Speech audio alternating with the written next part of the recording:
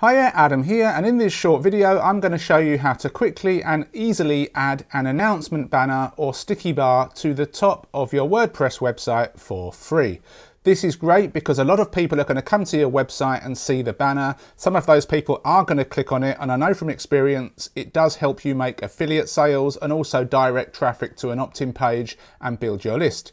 So we've got this test site here, Video Marketing Store. It's an old site, and I'm going to go to the dashboard and I'm going to come to where it says plugins and add new, and we're going to search for a plugin called Simple Banner. So Simple Banner, and we'll hit enter. We'll find this plugin. It should be the first one. It's this one by Ryan Peterson. We're going to click on install now, and then we're going to click on activate, and it should appear in the left hand side down here. If you can't see anything, just refresh the page and then it should be there.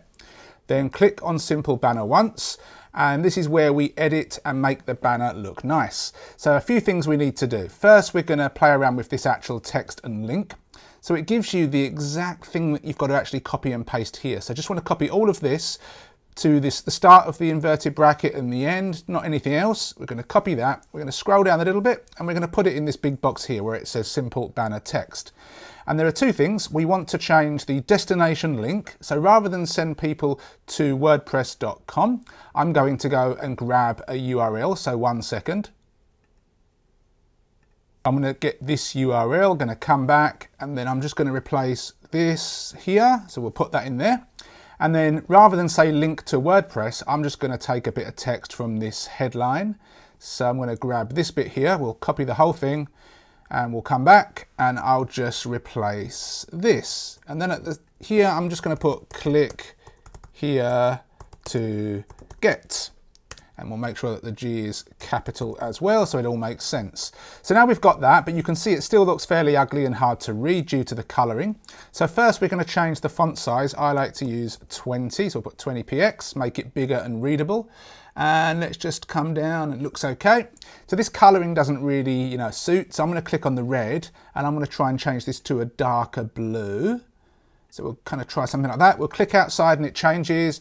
And then I know that yellow goes well with dark blue. If you ever want to check what colours go well with each other, you can use a colour wheel. I'll leave a link to a free one below. So we'll try and find something a bit yellowy. Let's try that. Click outside and you can see the change. Maybe a little bit brighter. Let's try that. That looked good. When you're happy, just scroll down here. Make sure that this is static. Sometimes it might be unchecked. If it's unchecked, just check static. And then we're going to come right to the bottom. We'll hit Save Changes. And that should be that. And then if we actually go to the page in question and refresh it, then we should see a banner. Wait for a second. There we go.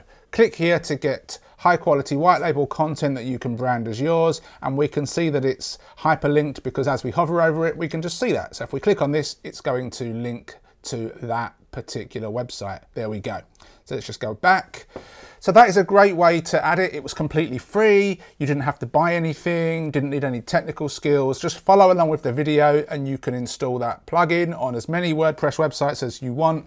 And again, I do know from experience that adding this has got me affiliate sales on some of my niche sites. It has increased the opt-in rate on some sites. It's definitely worth playing around with. Just one word of warning. Double check it on your phone. Make sure that it looks okay on a mobile because you are probably going to get a lot of mobile traffic. And if you prefer to have it displayed elsewhere, just use one of the other options and just choose the one that you prefer. So I'll leave the link below to the actual plugin.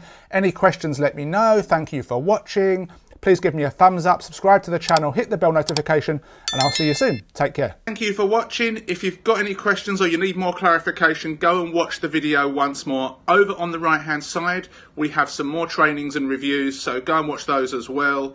Please hit the like button, subscribe to the channel if you've not done so already, and hit the bell notification. Other than that, ask any questions you've got below, and I'll see you soon.